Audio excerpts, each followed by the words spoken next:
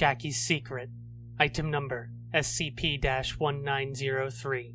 Object Class Euclid. Previously safe. Special Containment Procedures. Information regarding SCP-1903 is infohazardous and must be contained as such. Detailed information is restricted to personnel with Level 2-1903, 3-1903, or 4-1903 status. SCP-1903 personnel are to remain on the premises of Site-45B or Site-45C unless either under an emergency or during the week of October 31st. Footnote: this week is considered vacation time and is necessary to reduce claustrophobia, stress, and anxiety for all SCP-1903 personnel. See Protocol-1903-G for staff substitution procedures and off-site behavior. SCP-1903 personnel are expected to perform their duties as they did while under regular employment. Recruitment or reassignment of potential SCP-1903 personnel are to be handled by non-SCP-1903 personnel. SCP-1903 personnel who do so will risk termination. New SCP-1903 personnel are to be given an uncensored copy of this document as a required reading. There must be at least 15 personnel with SCP-1903 status. Footnote: there are currently 17 personnel with SCP-1903 clearance levels. SCP-1903 is to be contained on the 9th floor of Site-45C in Secure Holding Cell 901. Secure Holding Cell 901 is to be equipped with a filtered ventilation system and standard furnishings. Communication with SCP-1903 should be restricted to physical and psychological treatment only. Staff are to observe standard toxic material handling protocols and wear appropriate hazard suits over their current clothing while handling SCP-1903. Bandages over SCP-1903's left eye should be replaced once every 2 days. Description: Revision 1. January 4th, 1940 blank. SCP-1903 is a human female, previously known as Jackie Barter. SCP-1903 is 1.62 meters tall and wears novelty bunny ears.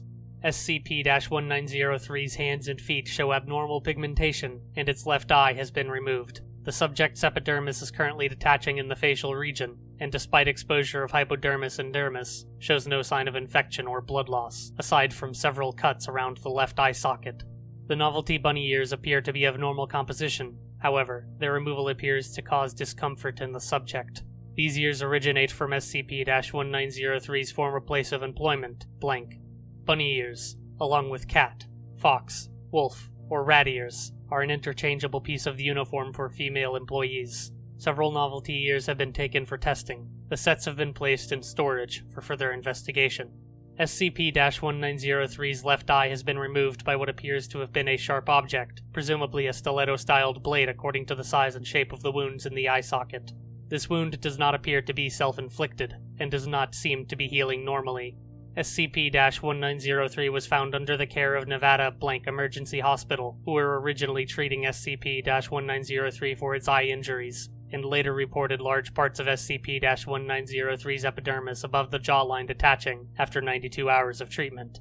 Notes taken by the N-EH reported SCP-1903's eye socket containing traces of redacted and a mercury isotope, and the wounds appearing ritualistic in nature. The redacted has been significantly contaminated by the isotope, interfering with DNA tests. SCP-1903 refuses to speak to Foundation personnel. Further investigation pending. Revision 2. February 25th, 1940 blank. SCP-1903 is a human female, previously known as Jackie Barter. SCP-1903 is 1.62 meters tall and has bleeding, claw-like hands and feet. SCP-1903 wears novelty bunny ears and has the appearance of wearing a papier-mâché-styled rabbit mask, which is composed of skin cells, a plastic-like material, blood, cotton fibers, and trace amounts of mercury. This mask has grown over SCP-1903's entire face, but halts around the jawline. SCP-1903's left eye has been removed. SCP-1903's hands and feet produce blood contaminated with mercury through their pores. The mercury exposure is not lethal to SCP-1903, but has damaged its mental health significantly. SCP-1903's blood cell formation is higher than the average human, which is presumably how SCP-1903 is able to cope with the profuse blood loss. The reason why SCP-1903 does not experience further physical symptoms of mercury poisoning are unknown.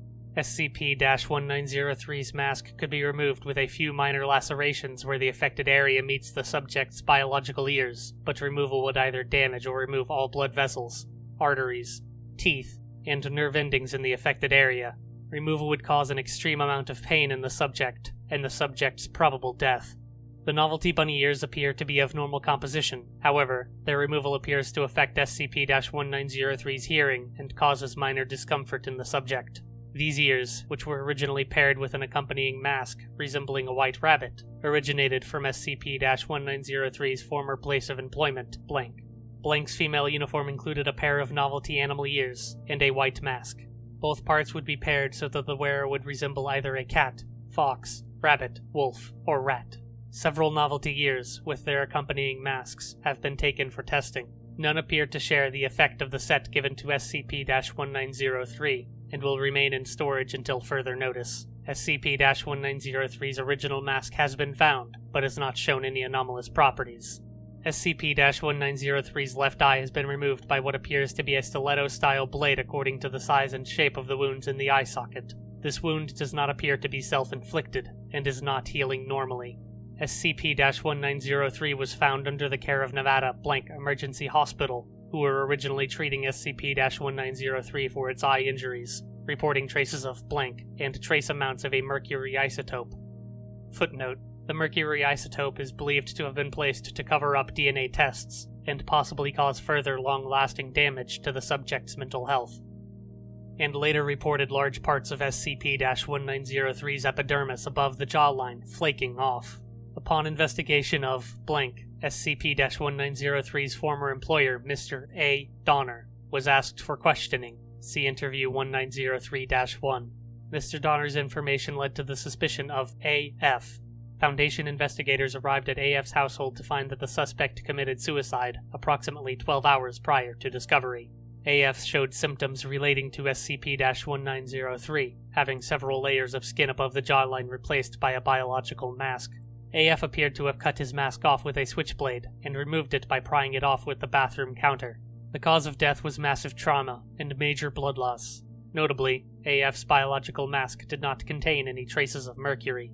Additional parties showing symptoms similar to SCP-1903 are under investigation.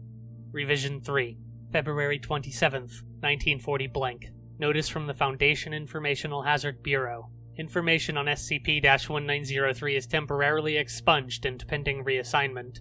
If you have read, or know of a coworker who would have read the previous revisions of this document, or noticed symptoms of mercury poisoning occurring specifically around the facial area, please alert the front desk of your department's Informational Hazard Bureau and await further instructions. Failure to do so could result in a site-wide pandemic. Currently, 20 personnel are receiving treatment. Revision 4. March 9th, 1940 blank. SCP-1903 is a human female, previously known as Jackie Barter. SCP-1903 is 1.26 meters tall, has dark, claw-like hands and feet, wears novelty bunny ears, and has the appearance of wearing a papier-mâché-styled rabbit mask. SCP-1903 produces mercury and blood through the pores of its hands and feet, and its mask is composed of skin cells, a plastic-like material, blood, cotton fibers, and trace amounts of mercury. SCP-1903's left eye has been removed. Information regarding SCP-1903 is a conditional info hazard. When a subject learns of AF's name, AF's specific actions towards SCP-1903, and the nature of SCP-1903's commissions for AF prior to containment, that subject will experience symptoms similar to those affecting SCP-1903 while under containment. The subject will begin showing symptoms of mercury poisoning, and large parts of skin will flake off exclusively around the facial area 2 days after exposure to the trigger information.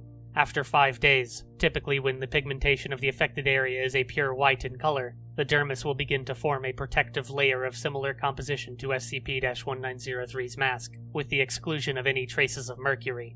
This layer will continue to form until it covers the entire facial area, and will eventually appear to resemble a papier-mâché animal mask of a similar fashion to SCP-1903's, which typically resembles rabbits, cats, wolves, foxes, and rats. Over the course of this change, the hands and feet will undergo a pigmentation shift, darkening considerably. Their nails will sharpen, growing into claws over time, and the subject's hearing will transfer to the nearest set of novelty ears which represent the animal that their masks resemble. Once subjects have found these ears, they will show reluctance to taking them off, but this is most likely for circumstantial reasons. If a pair of ears becomes damaged to the point where repair without spare parts is impossible, the subject will become permanently deaf.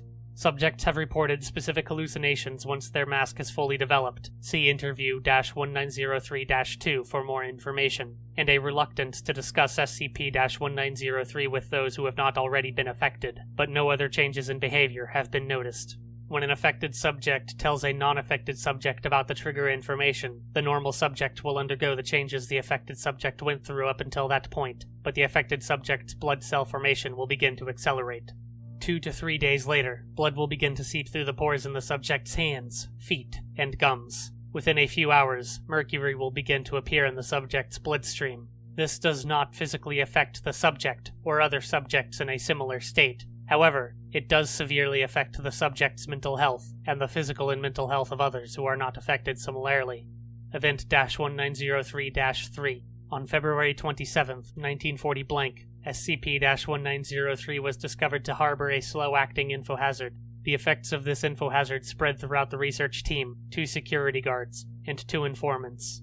Research Assistant Jennings, the author of Revision 1 and Revision 2, experienced advanced symptoms of the infohazard, and later committed suicide via mask removal after 3 days of isolation. Dr. Hayward reported that SCP-1903 approached its cell's observatory window and attempted to communicate with Dr. Hayward after reading an uncensored Revision 2.